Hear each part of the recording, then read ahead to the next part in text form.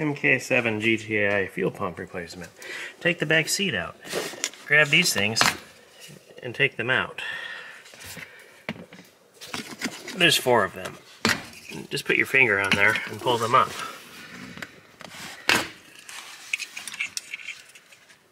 Oh, I was like, where's the other one? Now grab the front of the seat and pick up on it. And now pull the seat out of here. I think. Or do we have to take these off? I don't know, I'm not taking those off. So pull the seat out of there. This is hard to do. You're the camera lady. No, don't lift up on it, you gotta pull it out. To get it, there you go. Yeah. And then take this and lay it down for a turbo bed. Just kidding, I don't have anywhere to put this, so you're gonna have to stick this somewhere. Or the turbo gets in the car. Alright, well, here's a seat. I don't know what to do with. I don't really know either. You may just put it in the front? Set it on the back of the Chevelle outside or something. Turbo, you're not going for a ride yet. Unless you're doing the fuel pump, then get busy. Then you're going to need some kind of a trim tool. Which I don't have because Jimmy stole it.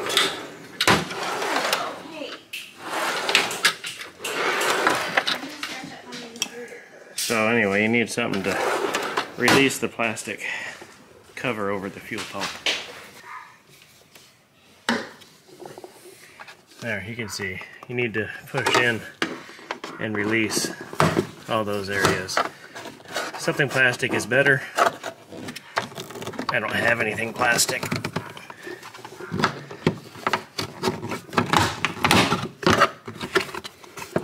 Then you take this grommet loose and shove it through the hole. This grommet here. Undo it, shove it through the hole. I'd show you, but I can't. There, pull it out, then shove it through. Where's my camera lady? You now may want to clean all the debris from the top of this before you go taking stuff apart. But you have one hose and one wiring connector to remove. So there's a red tab.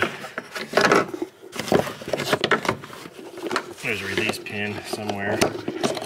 You pry up on the red part. Like that. Until it pops up. And then you can push on the clip and pull it out. Apparently. Like so. As far as the line, there is a release on the line too. You just push on. I haven't found it yet. You in fact do want to push on this little black clip that's in the bottom of this. Right here. You want to push on that. What I did is I pushed down on this line to release pressure on that, then push that in, and then lift it all up. So there you can see that. I'm going to get a vacuum cap and put on top of this, and then I'm going to clean this up. Okay, next you need to rotate this retaining ring counterclockwise. So you get a screwdriver, put it somewhere on here, get a hammer, tap it around. It's just like any fuel sending unit, they're all the same. When you tap it around, you'll shake all the dirt loose that you didn't get off. As you can see now, that comes off. And your fuel pump will now lift out of there. Let's just get this ring out of the way.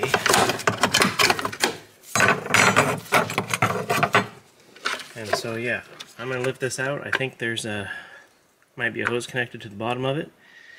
But I'm going to set the camera down and not film that because, I don't know, I need to be careful.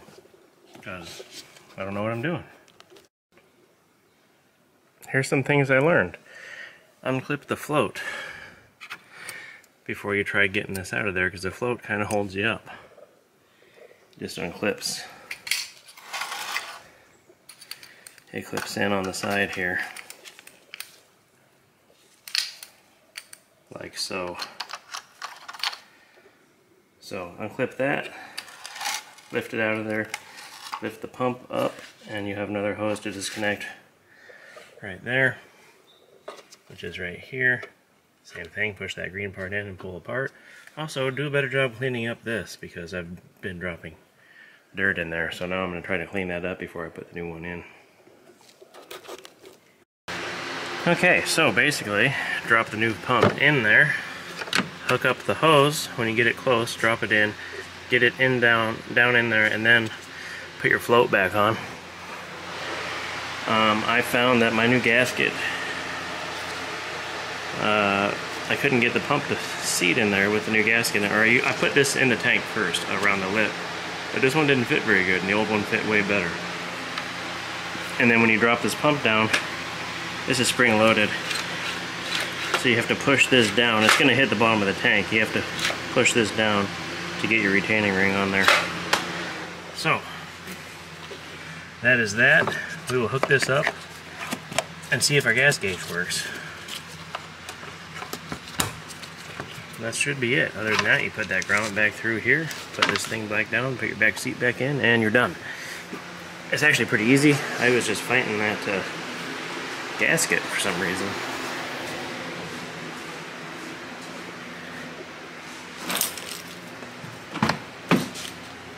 The only thing I'm worried about is if the fuel gauge, if the float is in the right spot, because I don't know what I'm doing. Said she had half a tank, and it looks like she has almost half a tank. So I'm going to let this prime. I think it primes from the key. I think it senses when the key is near and the fuel pump primes automatically, but not positive.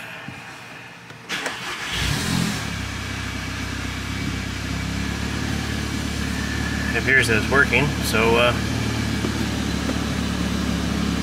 anyway, the problem we were having with this car at 65,000 miles, actually it happened well before that. We've already replaced the fuel pump control module because we took it to the shop and they couldn't really figure out what was wrong, but they were getting some weird readings out of that. So anyway, what it does is when you drive somewhere, you shut it off, like go to the store, and then you go back out to leave, and it's still warm, it doesn't want to start. It'll eventually start and misfire and sound like it's running on 2 cylinders and go in limp mode. So you'll shut it off, restart it, same thing, shut it off, restart it. Eventually after 4 or 5 times restarting it, it'll run normal. So being that the shop couldn't figure out what a Volkswagen shop, wasn't the dealer, but it was like the best reviewed Volkswagen shop around here that I trust more than the dealer. They couldn't really figure it out. They recommended the fuel pump control module, so we replaced it. It seemed better, and then it seemed worse. So anyway, we just did the low pressure pump in the tank, and if this isn't it, all that's left is the high pressure pump mounted to the engine, and I don't know. But anyway, hopefully this fixes it. We will see. But that's it. That's actually really easy to do. So yeah. Put the back seat in and you're done. I recommend cleaning up around this way better than I did.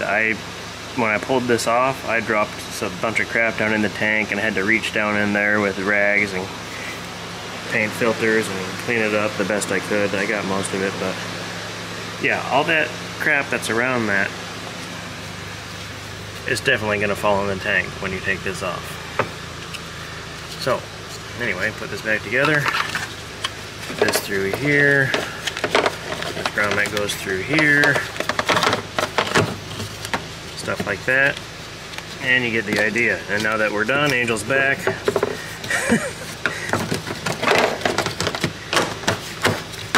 Put this on real easy like. See the dealer scraped, or not the dealer, but that place scratched this all up. Here, Where'd you go? Right here. Oh, it's Skittles time. Oh, it's Skittles time.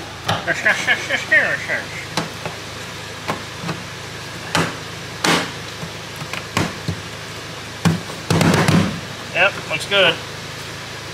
Seat, please. Do that with the camera and the Skittles. Okay. I'm on it. Whoa. Oops, scratch. Oh. No.